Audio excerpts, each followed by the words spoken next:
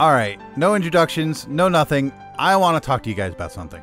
I'm sure that you're aware that it's been over a week since my last YouTube video. I assure you, this is not because I'm not busy working on projects. I have projects, trust me. I've got 4 videos in the making as we speak, and I have one huge project that I haven't even started making videos on yet.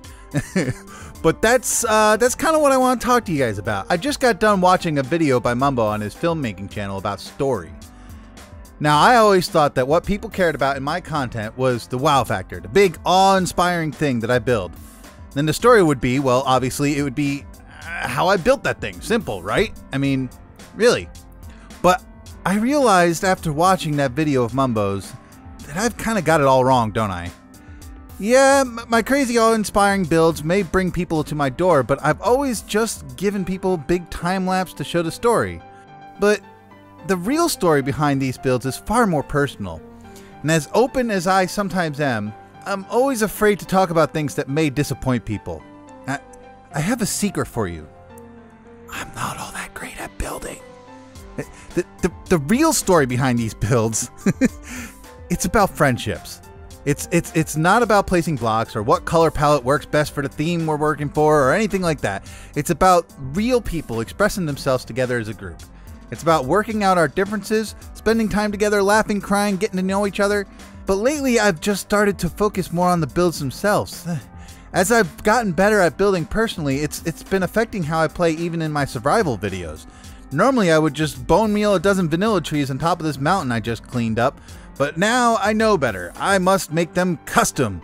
All custom. That's what people expect of me. Content. Yay! But I'm finding that I'm starting to lose that spark I once had. I'm so worried that if I don't create something thumbnail worthy, no one is ever going to watch my video. These are the things that YouTubers struggle with. This is the real story. Sometimes I find myself focusing more about trying to build up the quality of my content than why I enjoyed creating content in the first place. Friendships. This problem is even affecting my relationship with my son. I felt like our Minecraft series wasn't living up to people's expectations of my channel, so I've been constantly having to tell him no when he asked if we can make content together. So I have to ask myself, why am I even bothering? There are plenty of awesome builders out there. There are plenty of awesome Let's Players out there. There's great Minecraft YouTubers everywhere. The world does not need another Minecraft YouTuber like me. It really doesn't. If I keep focusing on big builds and awe-inspiring thumbnails that bring viewers in, I may end up losing who I am, and to be honest, that's kind of where I'm at right now. I'm starting to lose that spark, and I'm losing all motivation to keep moving forward. What is a YouTuber to do then? Surely there's some plan, surely there's a bright side to all this. Well, that's the story, that's my story. And unlike in movies and TV shows, real life stories take a while. I'm still learning what it means to be a content creator. I'm still learning what it means to be a father, what it means to be a friend. This is my story.